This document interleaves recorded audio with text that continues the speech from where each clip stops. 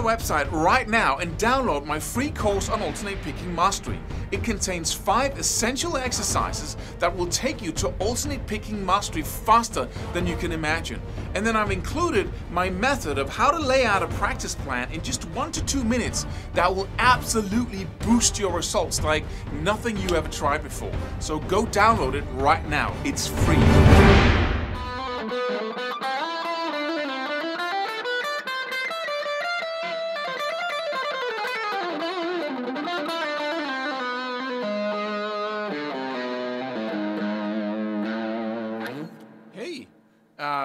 Many people are asking me, because I'm so focused on mastery, right?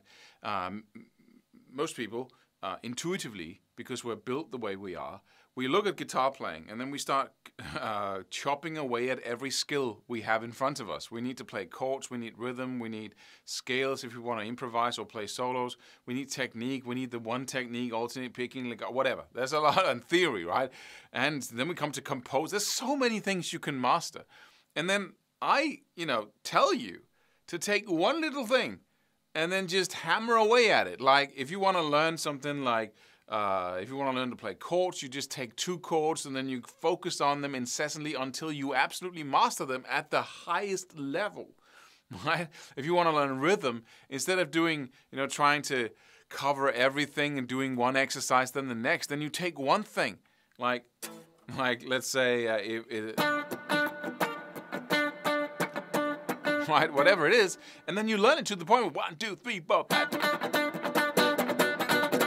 Well, it's so easy and you can do it much faster than you really need to. So it becomes effortless, which is mastery. But then the next argument is, but Claus, that's, I can't focus on one single little thing like playing 3 notes on one string for several months and spend 75% of my time, which is what I recommend, on just doing that.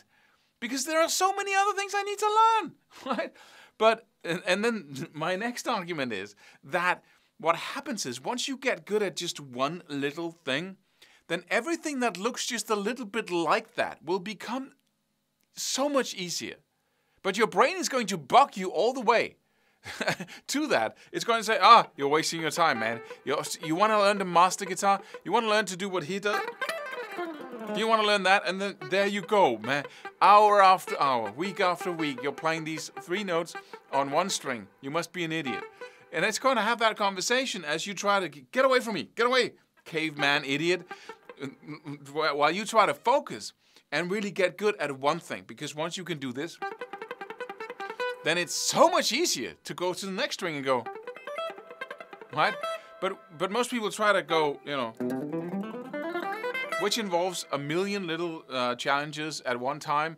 But I thought about a really, really good example of how this principle works, just to, get it into your head even more, is that when you're learning scales, for instance, let's say that you want to learn the diatonic major-minor scale, just a, right? And you learn that. And in all its positions and 3 note per string, whatever, and you can play it across the neck and put the shapes together. And no matter where you are on the neck, right? It's easy, right? You got mastery, and you're not focused on any other similar scales. You just focused on that until you master it. Then, if you want to learn harmonic minor, that's super easy, right? If you want to learn melodic minor, easy, right? Because now you have one scale that you can change.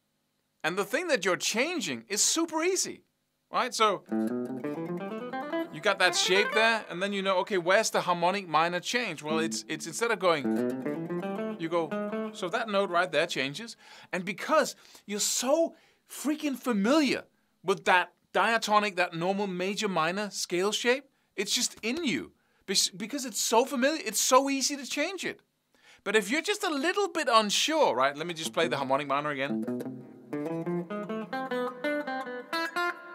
You change 2 notes in one vertical shape, and you got a harmonic minor. It's the same note, you change, of course. And like, it's like in a couple of weeks, you have total mastery over the harmonic minor because you mastered that fundamental diatonic scale shape first, right? Or those shapes. Because then you change something that is ultra familiar. But if you try to practice the diatonic scale, and then you change it to the harmonic minor, and then you play, you change another note, so you have two notes that are changed from the diatonic, then it's just a nightmare. It really is. And you're never going to learn to be totally familiar with any of those three scales. And I was talking about the natural minor, which is the same as the major scale, and the harmonic minor, where you raise the seventh step of the scale, and then the melodic minor, where you raise the seventh and the sixth. Right?